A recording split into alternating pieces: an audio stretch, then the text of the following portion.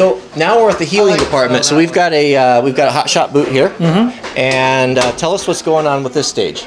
Okay, so what he's going to do here is he's going to set the heel base, which is the leather piece first. He's going to use this tool that we've designed. And this is stacked leather of the oak tan leather. Right.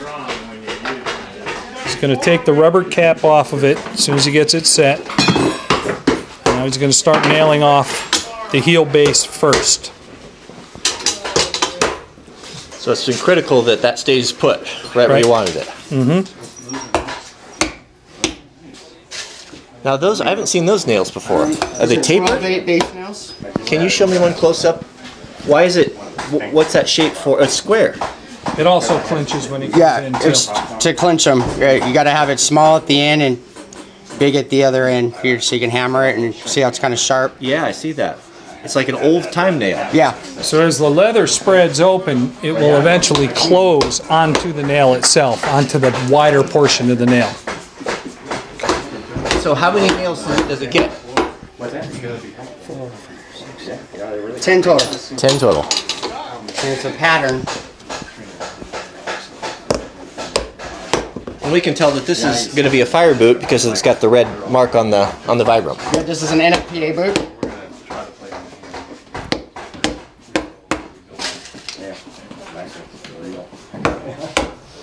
Now your hammer is totally different than the other guys. It's got a kind of almost an axe handle. What's that for? Is that for pulling? Or? This is going to be for something I'll show you here after we... It's for hitting this down in here after we put the cap on. There's sometimes little gaps down in here that we...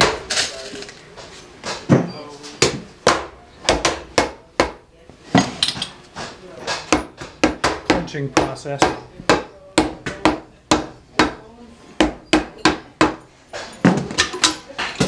Yeah, that's not going to come off. Make sure it sits straight.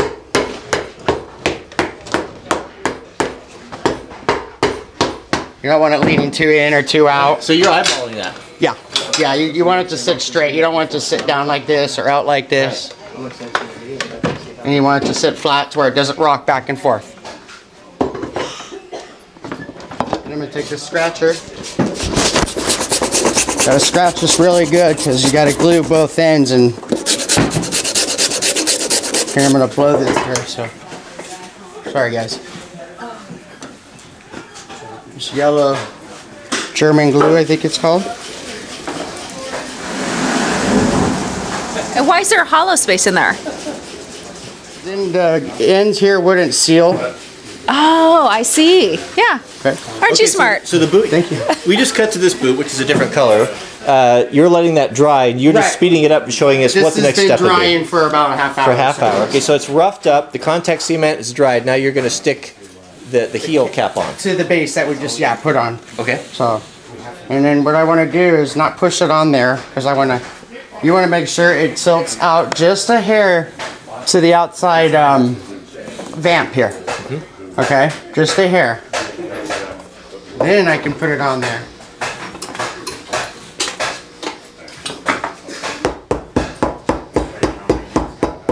And then I'm going to put in these 9/8 nails, rubber heel nails. The 9/8 nails are different. Yes. They're more of a traditional nail. Yes. Okay. Which this hammer still works for too.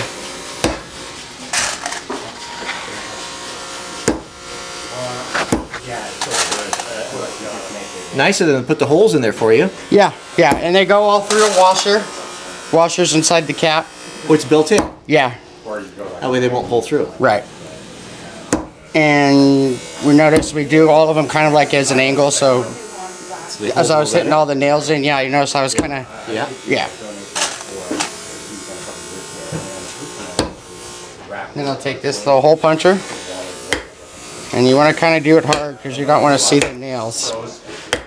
So that's just a countersink. Huh? That's just a countersink. Yeah. Countersink. You guys make me nervous.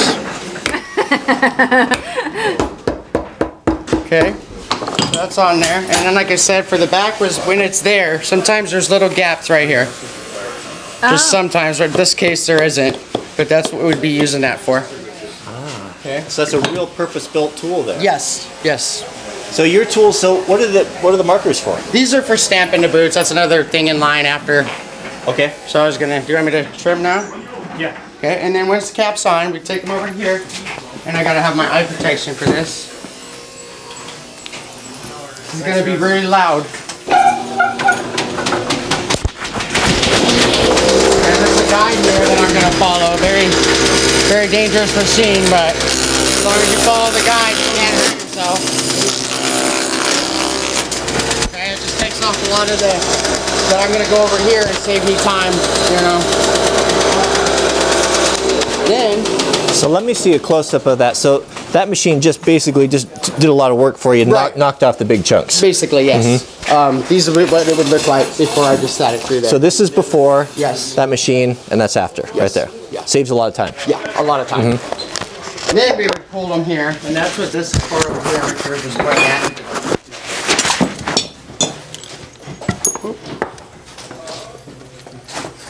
Last comes right out of there. Oh! So you're the And one that there gets rid of that thing. it is! Okay. And it says 10 double E on the last, and we got to mark it up with the ticket.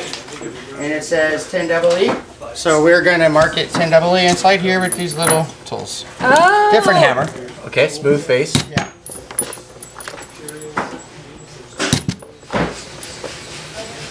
And since this is the left boot, I'm going to put in the date. And why? Because we put in the date on all the left boots. Just for when we make them. I guess they have warranties or resoles when to come back. And Oh, okay. how long to rebuild them and stuff like that. So we have a date in there and we can tell.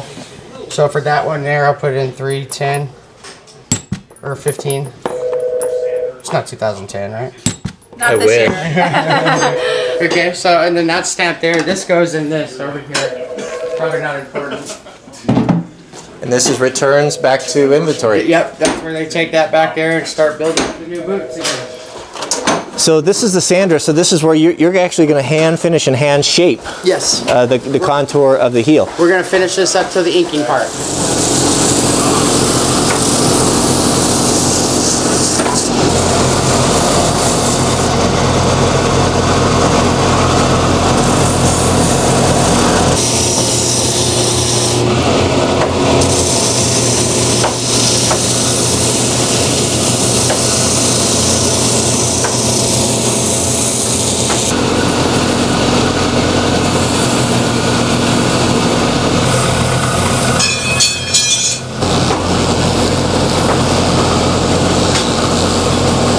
It really is done by eye. Yeah. All done by hand. So after the sanding, then you actually hand cut, hand trim everything. All the way around. Now, not on shoes. These are just the boots.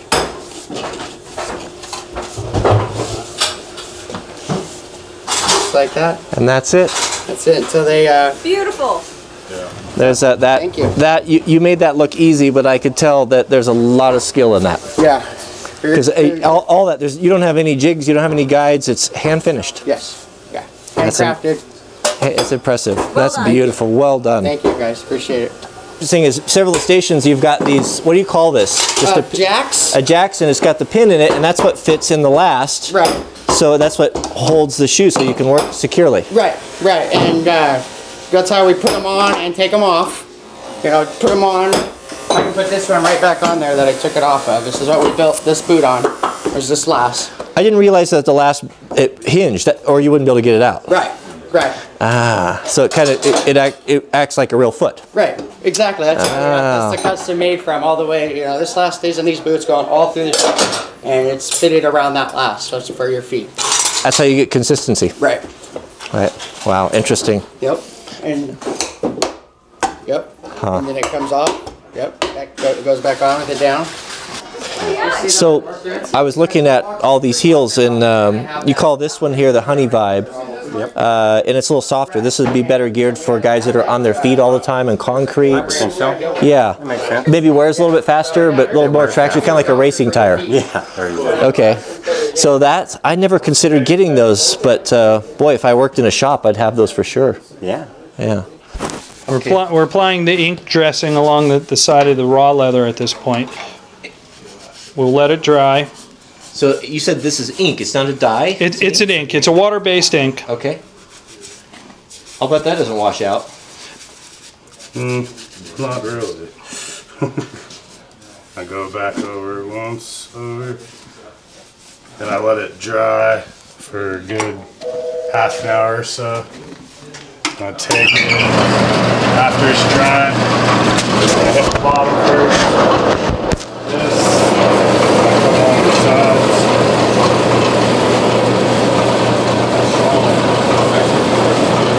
And I take, and only on the blacks I do the uppers right here. I don't go up here. Because you don't want to get any leftover ink up on the... Yeah, then I'd have to spend extra time cleaning the eyes. Yeah. I do it on the rebuilds. And I just, stone. This is the shine. And that's it. And then this is just to make sure that it's sealed inside there. That's that. That looks nice, doesn't it? Yeah. That finishes off good. It doesn't seal right, the glue and stuff, because when the ink gets in there, it'll stretch it apart if it's not sealed correctly. So this is part of the quality control here too. Yep. It's going to really show if something isn't right. Yep. So you've got your black wheel and you've got your brown wheel because you don't want to get the black dye on the brown boots. Yeah, and we have before, and it's hard to clean up. Yeah, I'll bet it is. Off the brown. Brown's not too hard to get off black. Sure. Where's the blue wheel? We could make it blue. Put a little bit of wax on there, throw some ink in it. Well, thank you for sharing. That's interesting. No problem.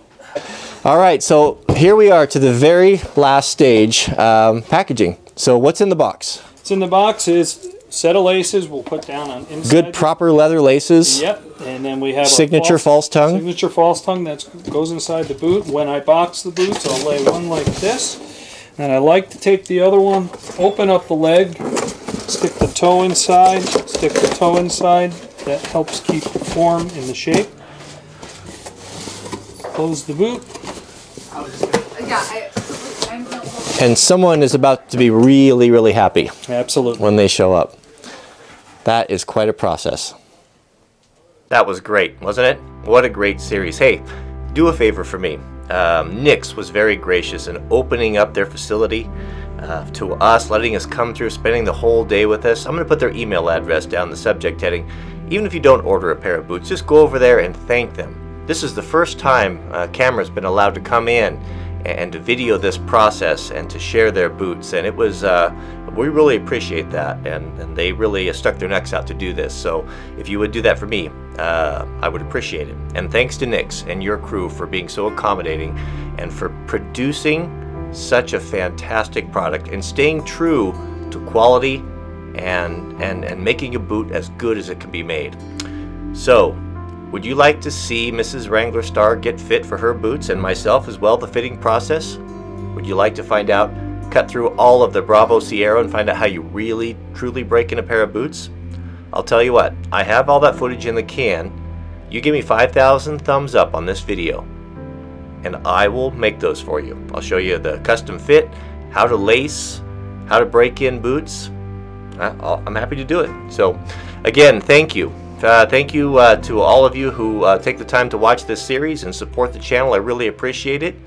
And we'll see you guys on the next video.